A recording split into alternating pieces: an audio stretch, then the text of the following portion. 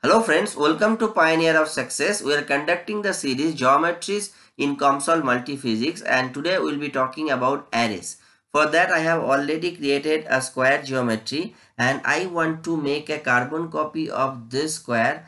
Say you are trying to make 10 carbon copies of that and you can just orient those carbon copies as well. So for that what we do, we have to go to geometry, right click on it. There is an option transforms. Out of the transforms you have another option array. I click on array, so the array is taken. Now if you go to this drop down, you see there are two options. Initially let us focus on linear. I click on linear. Size means how many carbon copies you want to make. For the time being, let us say 5. Displacement means how much you want to displace the arrays with respect to the initial object. So let us make it 0.25, any arbitrary value. You can put other value as well, and you have to select the object. So let us select the object because we are trying to make carbon copy of it.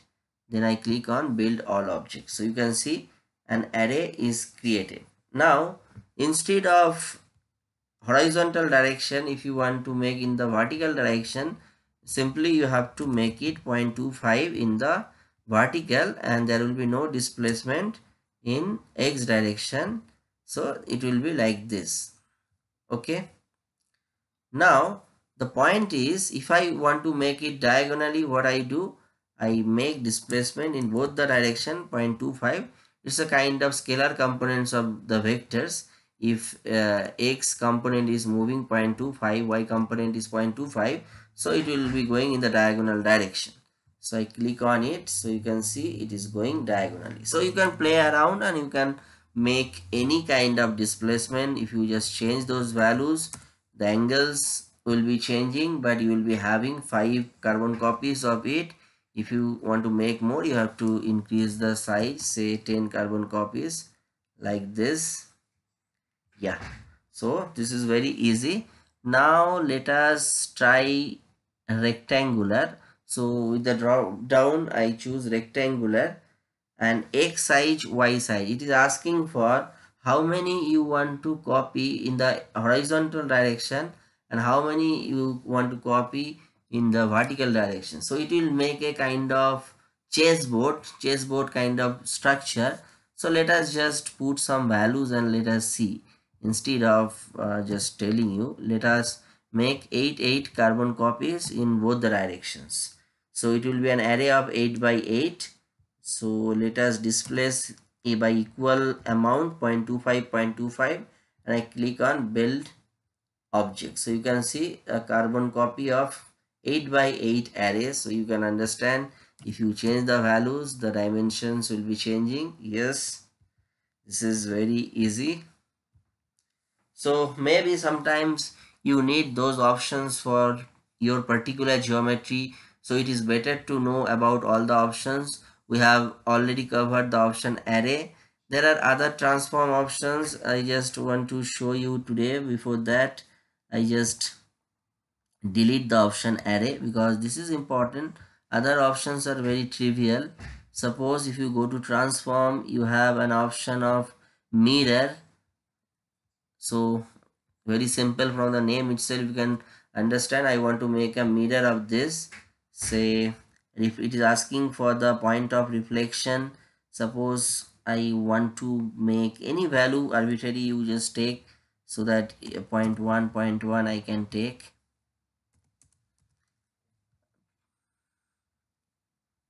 For the time being, let us not put any y value. 0.1 means this is 0, so it will shift somewhere here. This is the reflection point. So this is very less because the dimension is 0.2. So let us make it more than 0.2, say 0.25 and click on it. Okay, let us keep the initial object as well. So you can see this is the mirror image. So here is the mirror. We have placed the mirror at 0.25.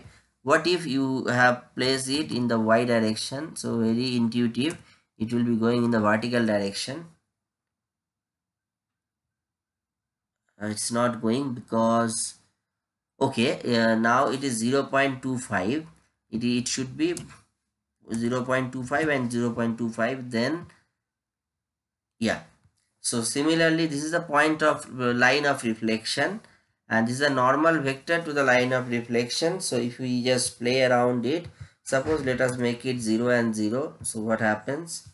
This is not possible because it is superimposing with each other. So let us make it 0 and 1. Click on build all objects. So it is going in the vertical direction because now the line of reflection is here, the normal vector in the vertical direction. So if we make it 1 1, second it will be going in the diagonally. So as you know, we are in the array option also we have talked about it.